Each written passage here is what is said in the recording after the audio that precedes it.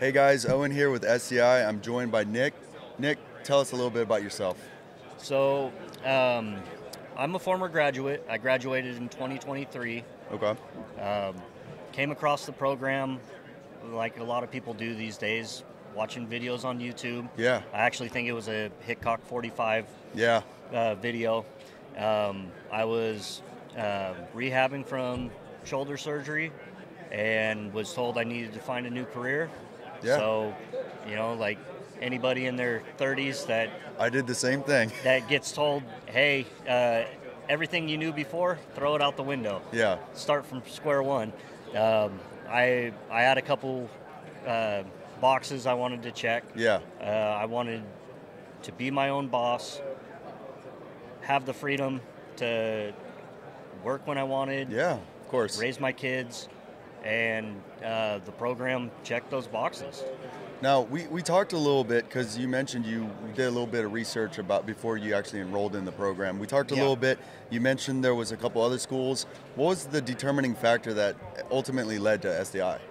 For me, it was the hands-on portion. Yeah. That's Yeah, of course. That's how I learn. Everything that I've done so far in life has been hands-on. Yeah. I've been a auto mechanic, a boat mechanic, Yeah. stuff like that, and that's everything I've learned from just doing it. Yeah. So I was deterred from some of the other programs that were out there because they were just videos and textbooks. In textbooks. And that's not how I learn. Yeah. So having the hands-on portion With all the and- labs. Yeah. Yeah. And the other part of it that I didn't think I was going to like that I actually ended up was the needing to film Yeah. the yeah. labs. Of course. Because everything now is social media content, YouTube videos, and it helped get comfortable in front of a camera. Which is and hard to do. It is. Yeah. Yeah, I get it. This week has been full of nothing but standing in front of a camera and talking to people. Yeah. So, I had the same issue whenever I was actually doing the labs. A lot of times, if I could, I would have elected to do just the photographs, but there are many assignments that required us to be on camera, and it really is a skill set that is highly valued nowadays. yeah, I think when I did the program, I only did one of the labs by PowerPoint. Yeah. And after I did that, I think the PowerPoint ended up being like 42 slides. Yeah. And I was like, no. 7-minute video or 42 slides. Yeah. Yeah. Because I chose one of the harder firearms to field strip and Gotcha. document. I did a CZ75. Nice. So I took it completely down, and that's got a lot of moving parts Yeah, of inside of it. course. So you have to label every single part, you Yeah. know, and describe what it does. It took a lot of time. But No, I totally get it, and that's exactly the same school of thought I came from, especially having to be on camera. Now that you've enrolled, let's walk through a little bit about your time during SDI. So you're a big hands-on, you enjoy the labs, things like that. What are some of the courses that really spoke to you? ballistics was one. Yeah.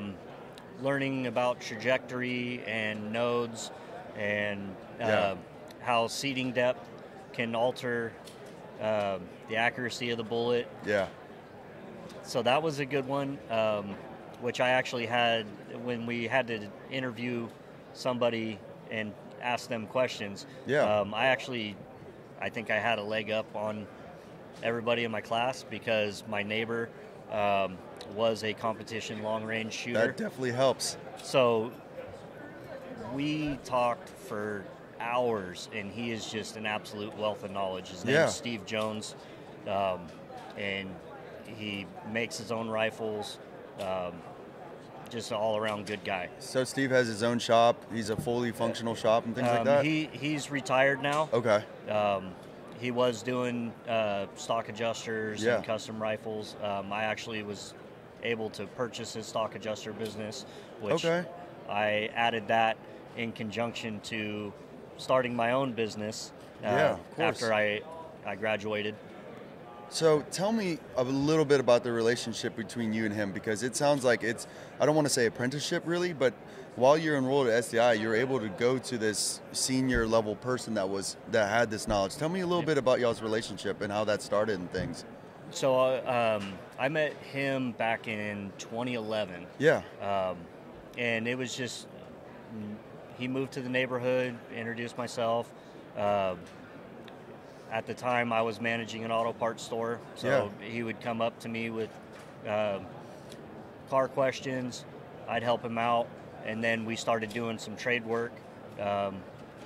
He would work on my shotgun. That's really cool. And then he worked on one of my rifles, and then we became good friends. And then I told him I was going to do this program, and he said, basically, it was a open invitation.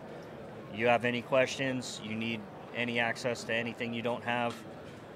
That's really cool. How telling a person that's already doing this, especially like, hey, I'm about to enroll in this online gunsmithing school, how did he feel about that? His initial was, how are they going to teach you from a computer? Yeah. And I said, well, there's a lot of hands-on stuff.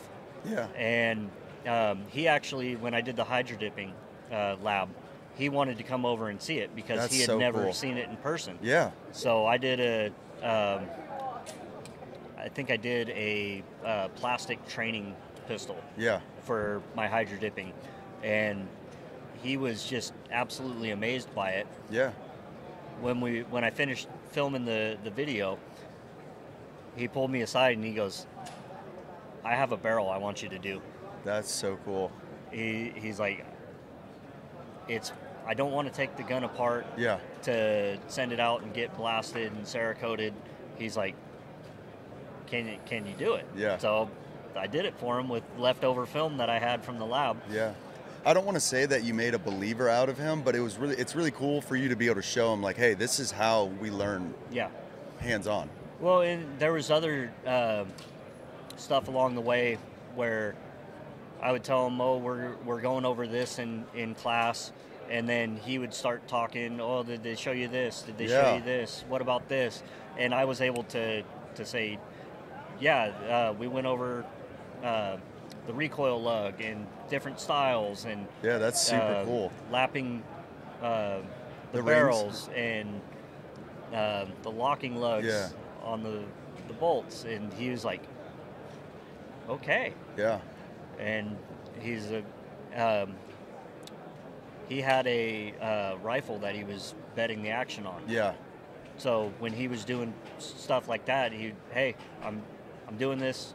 If you want to learn it, come over. That's really cool. So, he would show me his little tips, tricks, and that's stuff that takes the entry level. I'm not going to say entry level knowledge. Yeah. But the platform that the school provides and allowed me to elevate it. Just elevate it a little bit. Yeah, and give me a leg up on other students. Yeah, of course. It's really cool to have that wealth of knowledge, especially for new gunsmiths and new students. Whenever you're working on these different parts or different guns and stuff, you know what you're doing, but it's having that confidence. And it's really cool to be able to have somebody be like, all right, yeah, I'll watch you do it. Or, hey, I'm about to do this. And, maybe you've already done it, but seeing somebody else do it gives you the confidence to actually start doing it yourself. Yeah, and the other thing that I found really beneficial was the instructors. Yeah.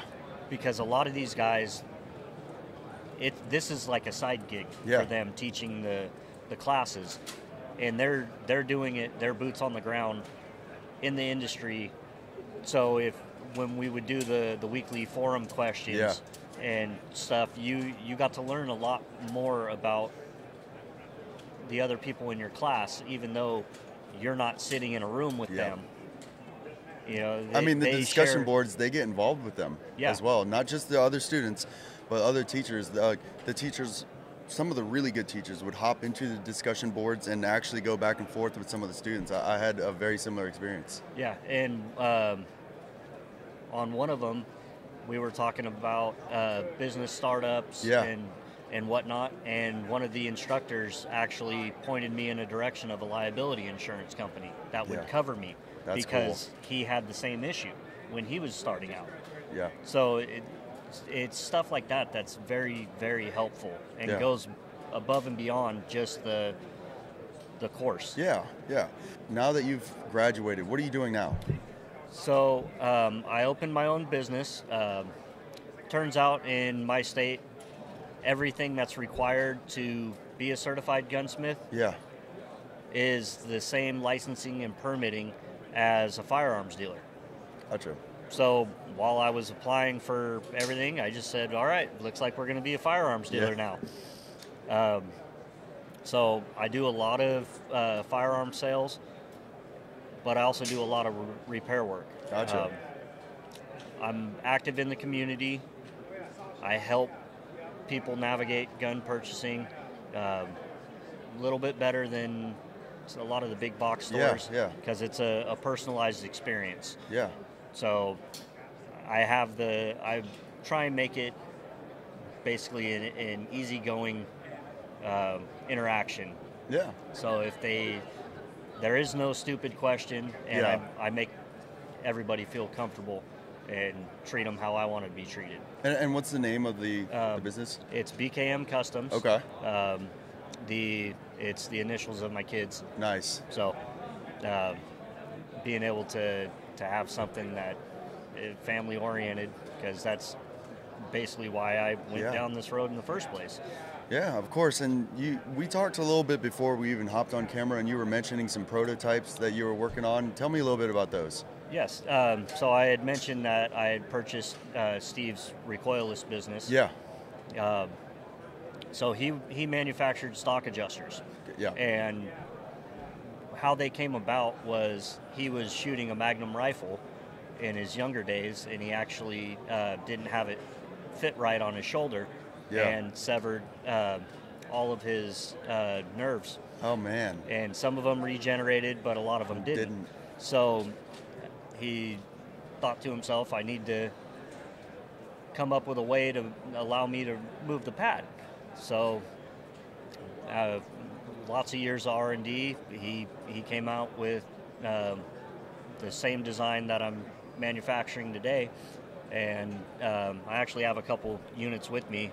One that we just released, and one that is where it all started. Yeah. So okay, cool. So this is the original Jones adjuster. Yeah. So the way it works is this back plate mounts to the stock. Yeah. You scribe the stock to it. Okay.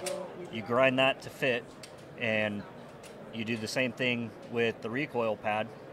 So this gets ground as an assembly with the recoil pad. Oh, so you can move the recoil pad around. Yep. While the stock stays stationary. So it allows you to move the pad to fit your shoulder pocket, which reduces felt recoil, because nobody's shoulder is straight up and down. Yeah. The gun might be perfect, but nobody's shoulder pocket's perfect. Yeah, exactly. So we're evolving the style of adjustment into other platforms. Yeah. So this is one that we actually just released the other day. Okay. And this is direct fit for any stock that runs a Magpul PRS pad. Gotcha. And right now the chisel machining stock, the work that they've done with the Beretta 1301 is really, really top-notch work. So that's really cool. I've had a few people ask if I was going to do one for it, so I was able to get my hands on one of the stocks, made a prototype. Yeah. And it'll allow just that much more adjustment. Yeah, that's amazing. Make the firearm a little more enjoyable to shoot.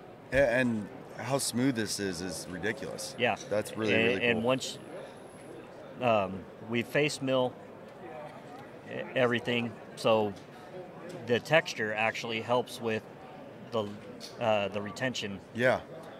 Gotcha. Yep. So that's the original style. We also have a through the pad version. Gotcha. For the people that like to loan their guns out, or they have a rental business and they want to be able to fit it to a myriad of people coming through the door. The other benefit to that one is if you have a fitted case. Yeah. If your pad's canted, 30 degrees off the gun, it's not going to fit back in your nice case. So being able to return it back to a neutral state is very helpful. What piece of advice would you give to anybody who's thinking about enrolling at SDI? Because it sounds like you did your research before actually enrolling at SDI and you finally determined that, hey, this is the one for me. What piece of advice would you give to those people thinking about it? If you're on the fence about enrolling in SDI, look at the grad videos, the testimonials, and compare it to some of the other programs that are out there. A lot of them do not do the hands-on. They don't provide all the tools to get you started. Yeah. Just for our viewers, tell them how they can find out more information about BKM Customs. I have 2 social media accounts. I have one for the BKM Customs side on Facebook and Instagram, and then I also have the Recoilless Engineering on Facebook and Instagram, and then the website. No matter if you put in bkmcustoms.com or recoil-less.com, it takes you to the same website. Awesome. Nick, thank you so much for your time. Again, if you want more information, you can always go to sdi.edu. Thank you. You're welcome.